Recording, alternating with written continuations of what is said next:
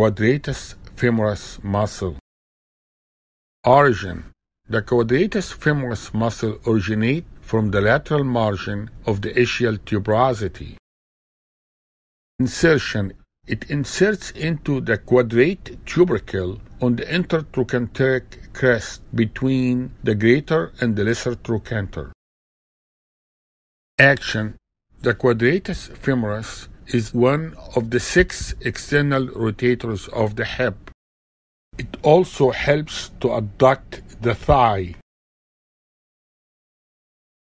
Nerve supply.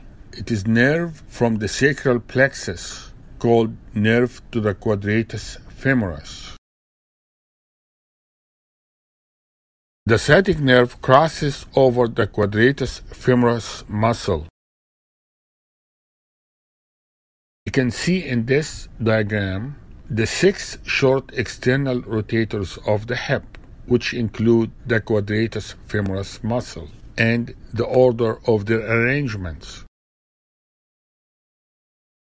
The nerve to the quadratus femoris innervate 2 muscles, the inferior gemellus and the quadratus femoris muscle. The medial femoral circumflex artery courses anterior to the superior edge of the quadratus muscle.